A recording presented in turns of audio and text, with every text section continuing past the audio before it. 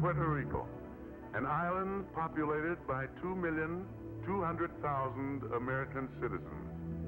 It is a small island, 100 miles long and 36 miles wide, with an area of only 3,435 square miles. It has but 1/2 an acre of productive land for each one of its inhabitants. For nearly 450 years, the people of Puerto Rico were tied to an agricultural economy that could not possibly provide most of them with the necessities of life. They never fell into despair, for they are a courageous people, but they did become resigned to the seeming inevitability of a life in which there was not enough for everybody. Puerto Ricans are much like other peoples. Among them are rich and poor, skilled and unskilled workers, doctors and nurses, people of all occupations and all economic levels, nearly 500,000 of school children, and several thousand students at a university that has tripled in size in the past 15 years, and that is today constantly alert to its obligations to the people. A university whose campus is a center of training in the arts and humanities, as well as in those technical fields which are so closely related to the progress which the island is striving to make. There are Puerto Ricans who live in fine homes, who have automobiles, who have means with which to travel and with which to send their children to the United States and other countries to be educated. But the vast majority of the people of this island are poor, and their opportunities, to say nothing of those of their children, are tragically limited. And because so many of them are so poor, they have been the victims of the diseases which are caused by malnutrition. Hookworm undermines their health. Tuberculosis kills them, and their young children succumb to diarrhea and enteritis. They do not earn a living wage.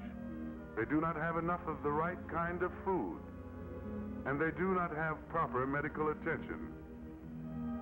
But the health situation in Puerto Rico is by no means hopeless. Against great odds, progress has been made.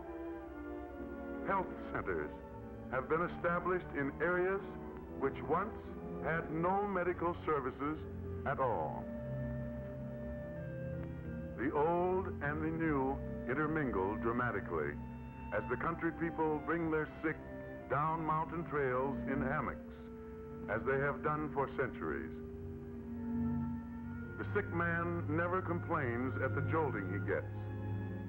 The men who carry the hammock never groan at their burden.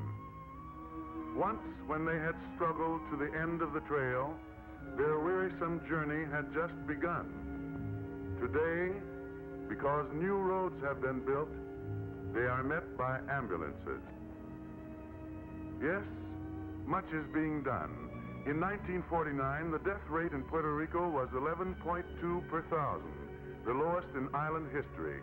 The Puerto Rican born today has far more possibilities of surviving infancy than did his compatriot born 25 years ago, or even 10 years ago.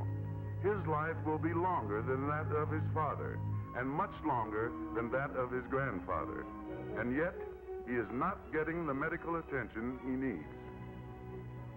For there are only about 850 doctors in Puerto Rico, and many of them are concentrated in San Juan, the capital city. Medical education is costly under the best of conditions, and it has been especially so for Puerto Rican students who, because there was no school of medicine on the island, have had to travel far to get their training. For several years now, the University of Puerto Rico has been sending students of medicine on generous scholarships to the United States and other countries. But more had to be done, and Chancellor Jaime Benitez of the university, with the backing of Governor Munoz Marin and the legislature, prepared to do it, and did it. Puerto Rico was to have its own medical school. Now, It is not easy to create a school of medicine overnight, not at least a good school of medicine. It takes planning, it takes money, and it takes a rugged determination to fight off those of little faith who say it cannot be done. Fortunately, desirable quarters for a school already existed. The School of Tropical Medicine of the University of Puerto Rico, with some alterations, would fill the bill. Even so, a comparatively large budget was necessary, for it was determined that the school would be given ample modern equipment. The legislature produced the money, and plans went ahead. Consultants from the United States were called in, and after long and hard study, a faculty of both continental and Puerto Rican Americans was selected. In August 1950, the school was formally opened. The first class consisted of 50 students, all chosen from a long list of applicants strictly on merit. Every one of these students had a high academic record in undergraduate work. Next year and the year after, and for many years to come, the limitation of 50 students a class will be definitely kept. The temptation to graduate more doctors so that there can be early easing of the taxing demands on present medical services is more than counterbalanced by the determination to maintain a high level of student work in the school. These 50 girls and boys are expected to devote themselves with fervor to their studies. They have been given the best teachers who could be obtained and the finest equipment that money could buy. They work in well-lighted and well-equipped laboratories and have library services that provide them with access to medical journals from all over the world. Every feasible effort has been made to give these students the best with which to work.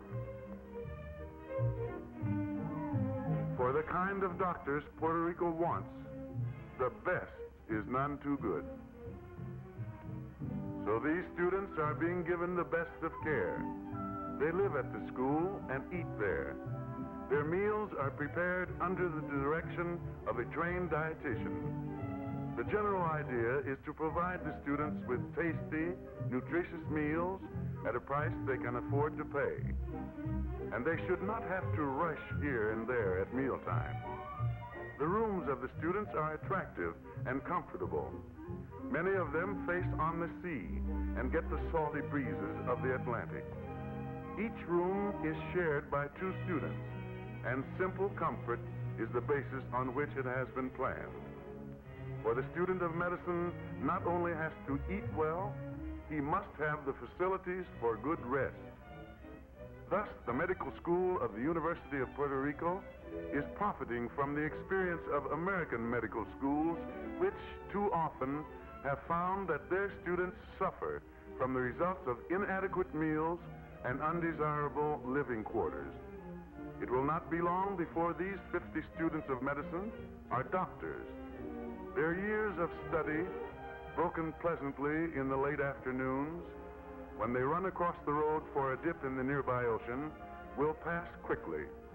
It will not be long before these students are practicing medicine and will rarely have the time to frolic on the beach in the late afternoon. It will not be long before they are in hospitals and health centers all over the island, before the duties and responsibilities of student life are replaced by the much greater duties and responsibilities that fall on the shoulders of men and women of medicine.